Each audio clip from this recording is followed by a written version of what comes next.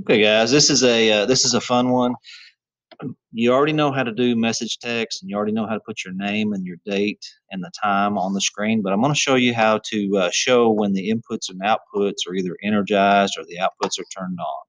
So first of all, we're going to grab a an input, a couple of inputs, and an output, or two of them.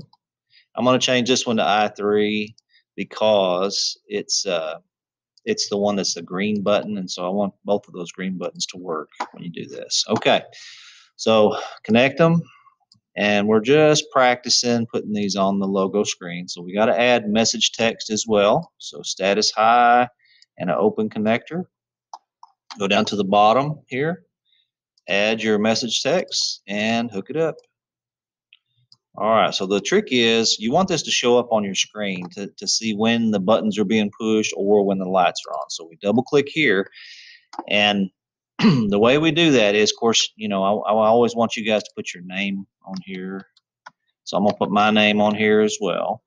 And then I'm going to put, let's see, up push button because that's the one that we're using. And I'm going to put down push button because that's I3. And I'm going to put let's see, red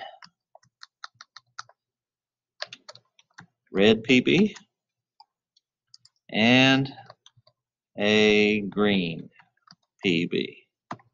All right. So over here, just a little ways, just so it kind of looks neat and everything, I'm going to put the cursor there. And on our IO status name, see, I clicked on this on-off button, and that's what you do in order to get the inputs and outputs status screen here. And so on the inputs, on this drop-down menu, you can see it's got inputs, outputs, cursor keys, all that kind of stuff. But I'm going to leave it on inputs, and it is going to be I1, and I want it to be the input name for false is off, input name for true is on, and I'm going to click OK. Okay, so that'll show whether your up PB is pushed. Let's go down right below here. We're going to do the same thing again, except I'm going to change this I1 to I3, and it automatically populates that I1 or I3 because those are the ones I used on there. Click OK. Now here's a little bit tricky one. You got to click the on-off button once again, but we've got to change this to digital outputs. So we click on digital outputs, and we used, I think, Q1 and Q3. I'd have to look here. Let's see. Yep, Q1 and Q2, I guess. So we click that, click OK. And if it was Q2, it must be the orange. So I better change that. ORANGE space PB. All right, go back here and click on off. We got to change that to Q. Oops, let's see, Q or outputs and Q2.